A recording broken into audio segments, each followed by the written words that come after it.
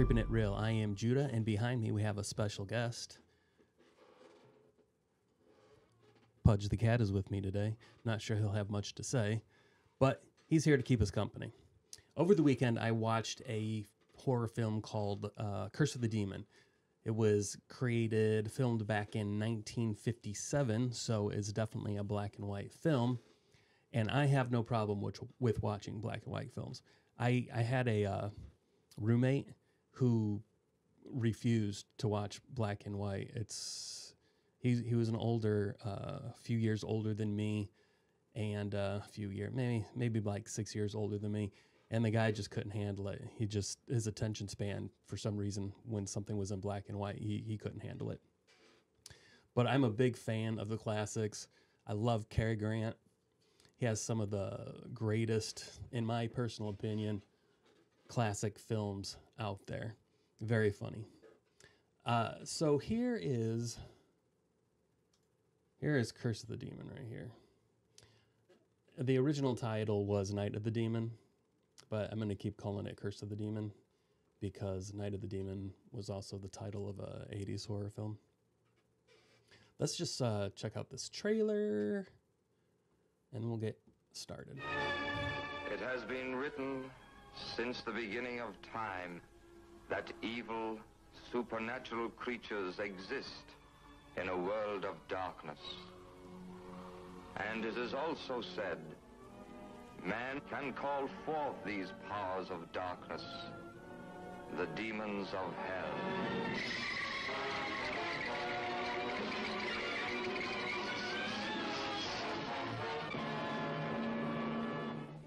It is the night of the demon.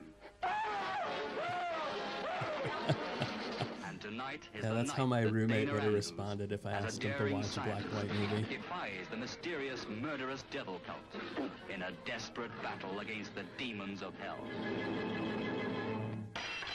Oh, why did you drop the poker? Red hot.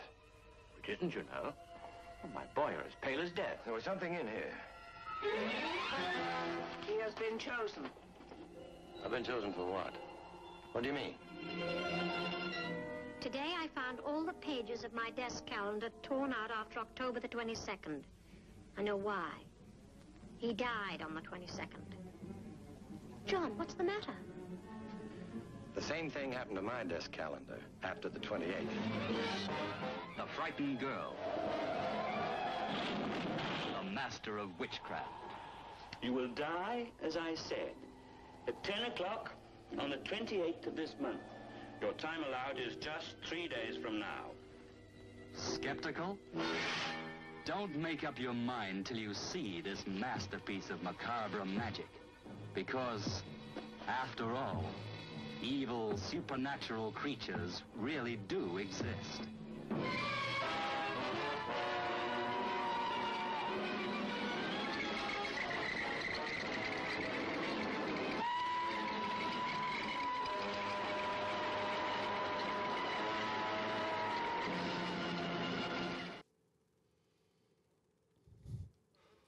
Okay, that was the first time I watched that trailer, and honestly, it shows every scene with the demon. The only reason I watched the movie in the first place, if you watch Creepin' It Real at all, which I would be surprised, but if you have, you'd probably heard me say several times I love practical effects. Now, I had never heard of this movie before until I started on YouTube watching a channel called Creature Features, which is actually a syndicated show, kind of like Svengoolie and Elvira. So I started watching a few episodes that they had posted on YouTube, and then Curse of the Demon started getting put in my feed, and the thumbnail was the photo of that demon, and I was like, oh, this looks cool. I got to check this out, especially because of my love of practical effects. And it being from that time period, I really wanted to see what they did. I have to tell you, I was super impressed. It didn't seem like there was just like one point of articulation. It wasn't just like in the mouth.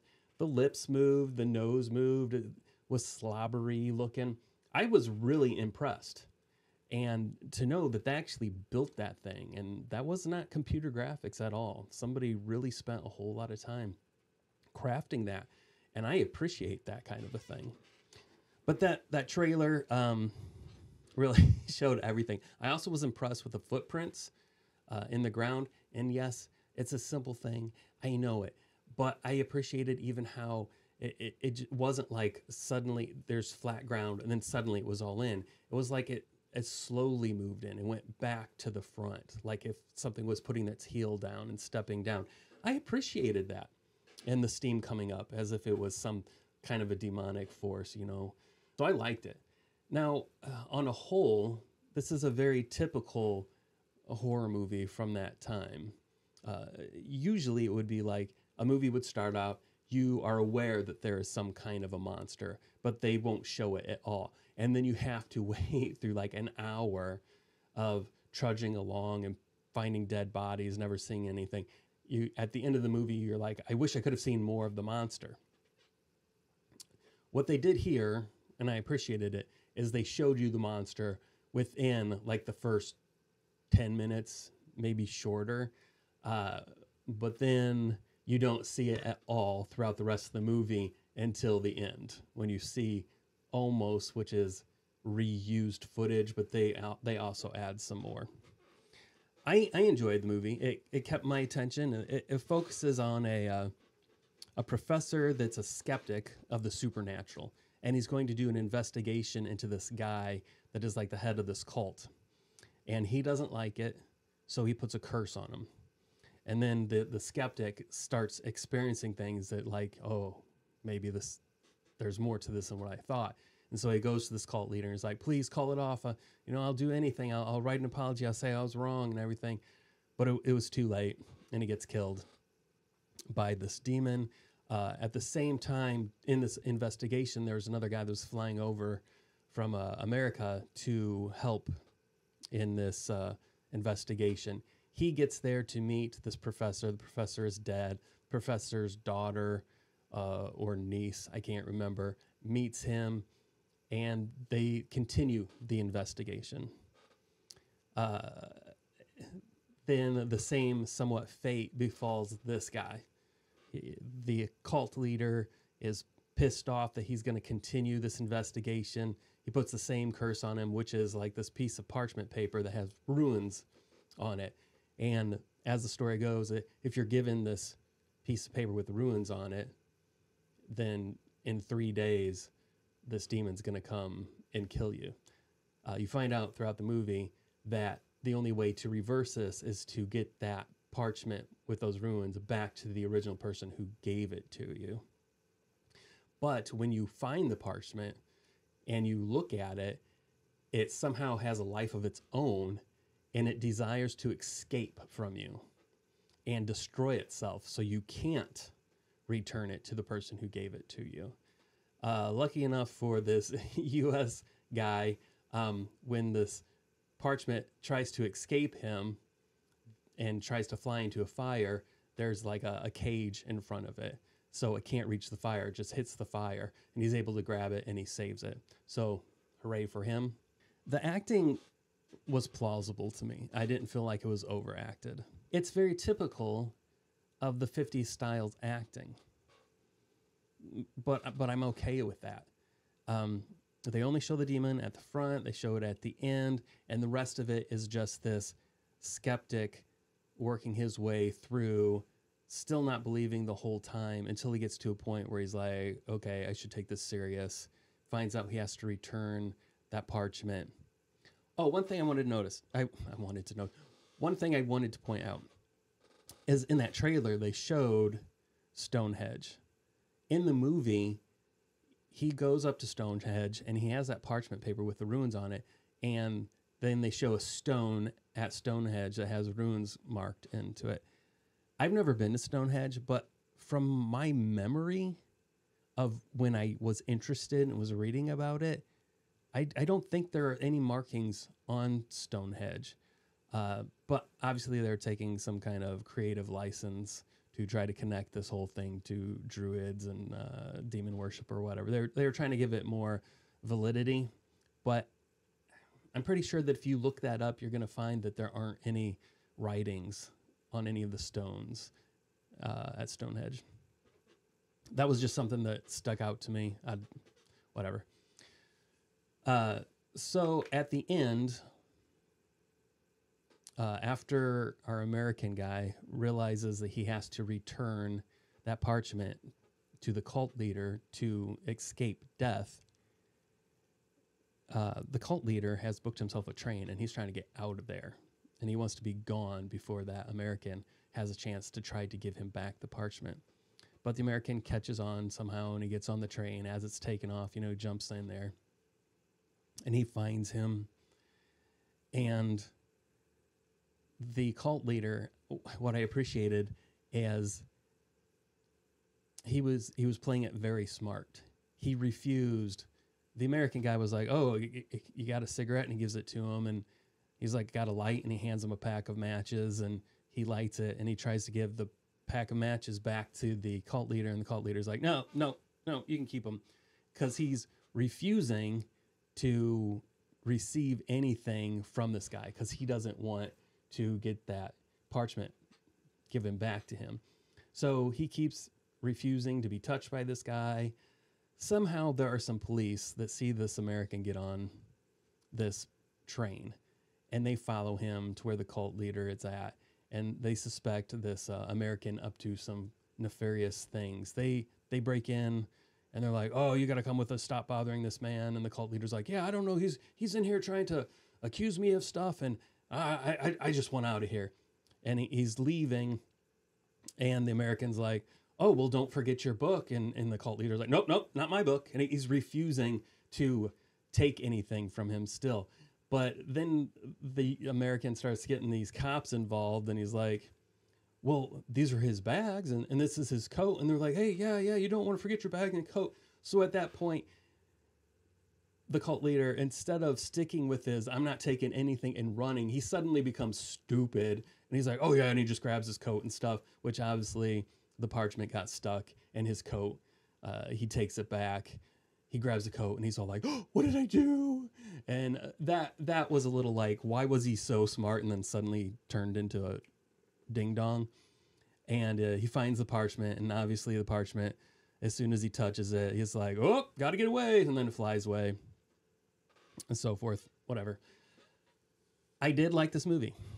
It's difficult to rate it, though, based off... Would I watch it again? I wouldn't, because I simply watched it for the sake of seeing those practical effects, which I really did enjoy. I think at best, I can still, and I've been giving this rating a lot recently, based on we're doing the 1 to 10. I'm giving it a 6. Most of what I've been watching is just like what I feel is just average. I'm not sure that I would suggest to anybody. I did. After watching this, when I came in, I told Jake about it, and I didn't necessarily tell him, "Hey, you need to watch this movie." It was more so, "Hey, I watched this movie, the practical effects. I really dug it. I just appreciate, what people were doing back then to create these kind of things." Now, what is really interesting to me is I watched this movie specifically for those practical effects. But if you go to like IMDb, and you kind of check out things that say trivia. I'll show you this here.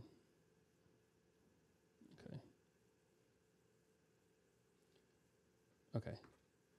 You see this top part? Let me get that a little closer. This is the director. I don't know how to pronounce his name, so I'm going to attempt it, and then you can all laugh. I'm going to say Jacques Tourneur? I don't know. Anyway, that's the director. It says that he never planned to show the monster, but to leave it instead to the audience imagination. However, the studio insisted that the monster be shown and added it in post-production, allegedly without Tourneur's consent, approval, or involvement. So it's funny to me. The only reason I watched it was for that demon, actually seeing that demon. And he wanted to leave it to what I think is like the the fallback for most of those types of movies in that time period, simply because of the lack of being able to create the visuals. They usually left it up to the viewer's imagination, and there's nothing wrong with that. Point in case is, there is a film called The Haunting, has Liam Neeson in it, Owen Wilson, several others. I can't remember their names. Catherine Zeta-Jones. Anyway, that was a remake of an older movie called The Haunting. I watched the one with Liam Neeson. I really enjoyed it. I thought the special effects were okay. If I rewatched it, it might seem super dated. But I enjoyed it. I watched it during a time in my life that I was not a horror movie fan, and so I was surprised that I enjoyed it. I went and I saw it with some friends. That's why I ended up seeing it. But because I liked it, I was interested in seeing the original. So I rented the original, a black and white film, that does not show at all what the remake does. It was all left to my imagination, and I was terrified of this movie. I stopped watching. I had to shut it off. That's how scared I was. I'm thinking now that I've become a seasoned horror fan, that if I rewatched the original, it would not affect me the way that it did. But at that time, I had no experience within the horror genre, and so it really got me. Now, there is an argument, and I can totally see this and understand it. If you're somebody who wants to not present a definite, there is a spiritual realm or there isn't, I could understand you wanting to leave it to the audience based off their viewing, whether or not they walk away with thinking it was real or not. So if you didn't show the demon, you could walk away thinking, well, these people were just having psychological breaks and they weren't really seeing anything. It was just all in their mind. It was from suggestion or hypnosis, and the cult leader was all full of baloney the whole time. And I see that being a way to go.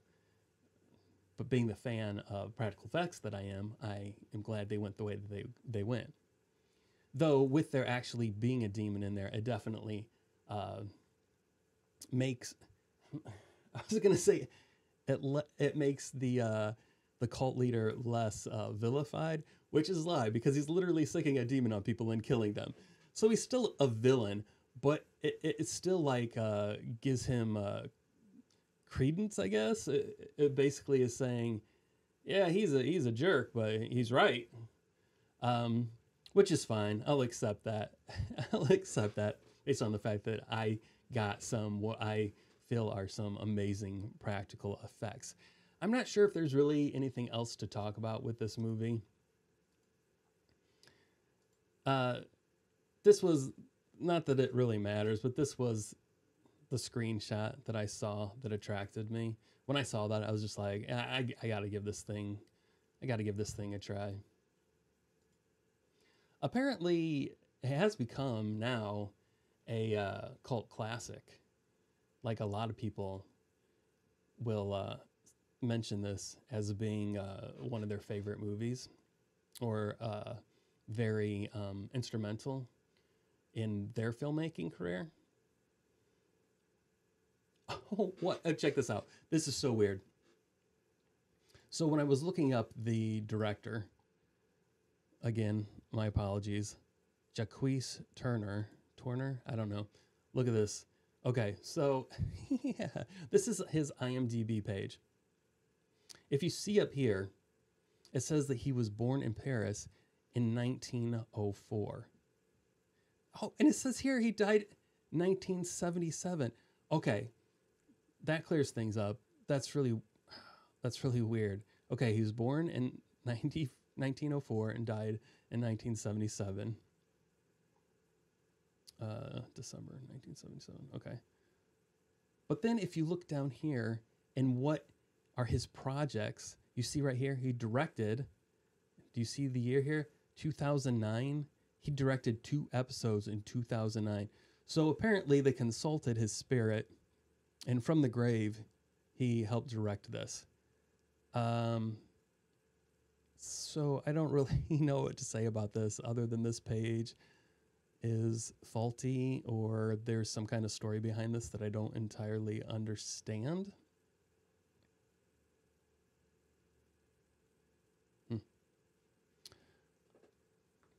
If anybody out there understands what's going on there, let me know. I'd love to hear your thoughts about Curse of the Demon. Do you prefer Night of the Demon or Curse of the Demon as far as the title goes? Do you like practical effects, or do you prefer these big, huge things like Disney where they pump out these CG finanzas that really are lacking, and you can tell that they're not putting a lot of heart and effort into it? Or do you prefer the things that obviously time and effort and a trade had to go into? Oh, and let me just back it up a little bit. There's a slight insult there saying that people who do the CG, it's not art and it's not a trade. My apologies. It is art. My frustration comes with people like Disney who don't care about the art. They just want to get the product out. And so therefore the art suffers because they just want to get the product out, and then they end up pushing out this garbage CG effects. And they have enough money, Disney has enough money to make good effects, but they're not willing to pay the artist the money they deserve or give them the time they need to make that. And so they push out subpar things, in my opinion. There's been a massive downgrade in things that have come out of Disney recently in the last few years. From writing to the CG, all of it, man. It's been bad news. Curse of the Demon, I enjoyed it. I won't watch it again.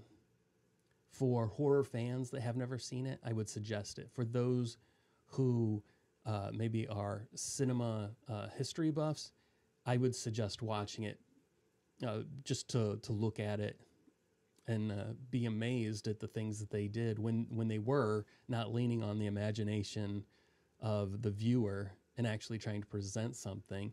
The massive amount of creativity that would go into that to making that look plausible and presentable. Top notch on that. On that effort, I would give this a 9, but rewatching and enjoyability more than just one watch, I'm going to have to stick with 6, which is just an average movie from my perspective. I would love it if you guys would leave a comment, a like, subscribe, share. If you have a suggestion of an older movie that I should check out, even if I've already seen it, if you want me to check it out and talk about it with you, I would love to hear that.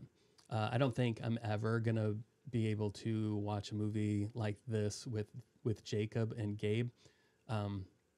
However,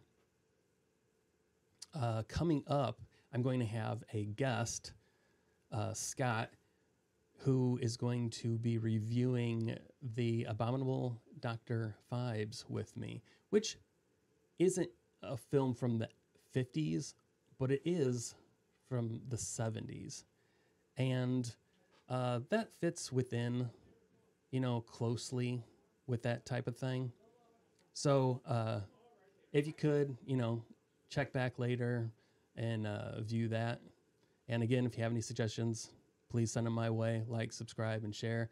And this is Judah on Creepin' Real. See you later.